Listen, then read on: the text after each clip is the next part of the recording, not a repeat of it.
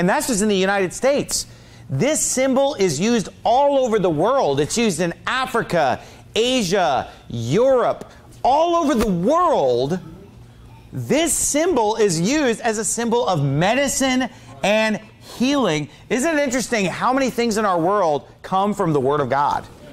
They come from the Word of God. In fact, every time you see an ambulance, 100% of the time, it has like a blue symbol that's like a 6 lines or 3 lines that make a little star, and they have a serpent on a pole in the middle.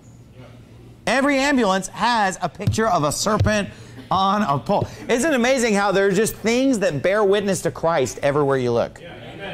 You know, Christ left His stamp on this world. I mean, it's everywhere. That little pictures of the gospel everywhere. And so many things in our world, so many expressions that we use and symbols that are out there, they come from the Word of God. But let me ask you this. Out of all those medical organizations that I read, I wonder if they give God the glory. I wonder if they give Jesus Christ the glory. And I wonder if they acknowledge, hey, that symbol comes from the Word of God. That's a picture of Jesus. You know, He's the great physician.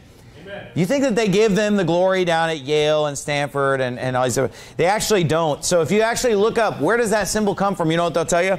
Oh, well, that's the rod of Asclepius. And Asclepius is a Greek god. And they say that's, you know, that's actually the rod of Asclepius, and it's a Greek god.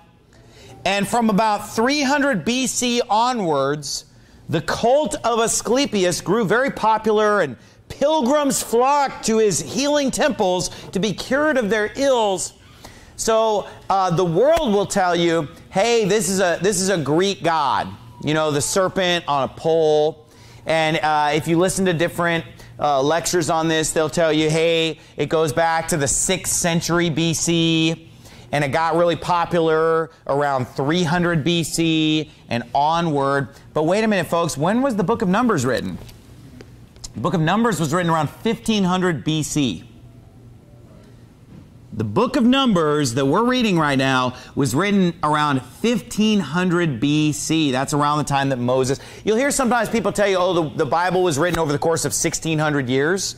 It's because they're going from, you know, 1500 BC to around 100 AD, as far as the New Testament being finished by 100 AD. So that's where that 1600 figure comes from. So it's easy to remember that the books of Moses were written around 1500 BC. And look, even Christ-rejecting scholars who believe that the Bible is not telling the truth and that it's just a book of fairy tales or myths, even they will tell you that the law of Moses was written by 1000 BC at the latest. 1000 BC is what they'll state.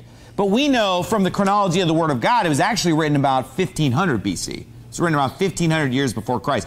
But even if you took their Christ-rejecting date, that's long before Asclepius, right? Which is from like the 6th century BC. So look, this came 900 years earlier, folks. Now stop and think about this. If the Word of God tells us about this serpent on a pole that was lifted up by Moses, and people would look and live, and Jesus Christ came along and said, you know what, just like that serpent was lifted up, even so must the Son of Man be lifted up, that whosoever believeth in Him should not perish but have eternal life. What happened after that? What did they do? What did the children of Israel do? They burned incense to it.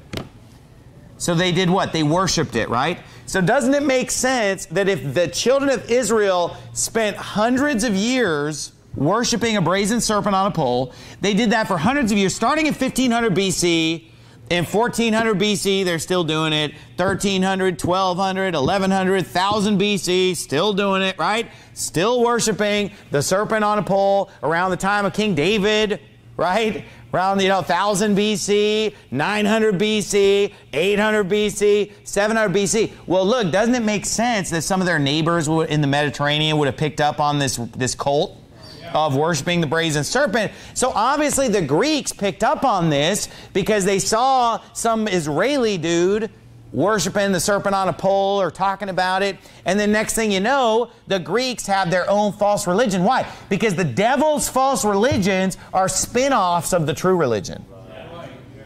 Think about the false religions of our world. They are spin-offs from what the Lord has given us. That's why all the false religions of the world, they have a flood story. You know, the Hindus, they have their flood story. Why? Because of the fact that there was a real biblical flood. Noah and his family were saved, and the devil takes the truth and perverts it. He takes the truth and perverts it. He takes the Word of God and perverts it. So this brazen serpent that was supposed to be lifted up one time as a picture of Jesus, the devil wanted to pervert that, so he got the children of Israel to keep burning incense to that, worshiping that. Next thing you know, the Greeks pick up on that, and by the time you get to 600, 500 BC, 300 BC, now the Greeks have got their own cult where they're worshiping a serpent on a pole and saying, oh man, this thing can heal you, right? But where did it really come from? So that symbol, they can try to tell you, oh, that's of this Greek god and whatever. But you know what? That symbol is actually supposed to represent the Bible story. Amen. The Bible story, right? And so Hezekiah, he eradicated it from Israel, but the Greeks picked up on it and worshiped it. Because remember, the Greeks have all kinds of false gods. You know, they're worshiping all kinds of just fake, mythical, pagan gods. So what happened was there's a guy named Hippocrates, okay? And Hippocrates is known as the father of modern medicine. Who's heard of the Hippocratic Oath before? So when doctors become a doctor, they still take this thing called the Hippocratic Oath because Hippocrates is the father of modern medicine. Well, Hippocrates, he was into this Asclepius thing.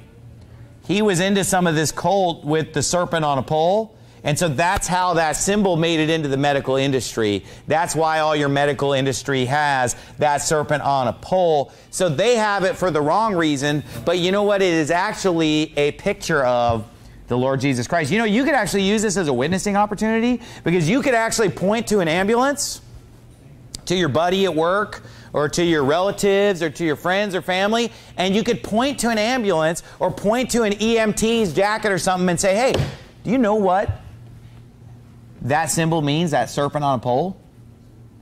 And I'll bet you they probably won't even know. And you could tell them that Bible story. Don't tell them about that stupid Greek god and Asclepius and Hippocrates. Leave that junk out, right? Hey, I would just point to that serpent on a pole and say, you know where that symbol comes from? That's a Bible story. And then you could begin to tell them this Bible story. And you know what? It's a pretty cool story. You know, the fiery serpents come in, and then Moses prays for the people, and they end up making this brazen serpent on a pole and lifting it up. And then you could quote them that verse. As Moses lifted up the serpent in the wilderness, even so must the Son of Man be lifted up, that whosoever believeth in him should not perish, but have eternal life. And you know what you've just done? You've just rolled into the gospel right there. Amen. Yeah. And then you can explain how that serpent pictures Jesus, because Jesus, who knew no sin, became sin for us, that we might be made the righteousness of God in him. And we can give God the glory. And you know, these are things that we could use. And even if the devil uses these things for evil and wants to burn incense to it, you know, God can use these things for good. Amen. You know, just like the In-N-Out Burger cup on the bottom, John 3:16. Boom. That's a chance to share the gospel with somebody. Hey, have you ever seen that? And then that leads into the gospel. You could show them that EMT picture. You could show them that badge on a paramedic. That symbol's everywhere, folks. Now that I've mentioned it, you'll start seeing it everywhere. You know, on hospitals and medical clinics. You see it everywhere. You know, use that to preach the gospel. Amen?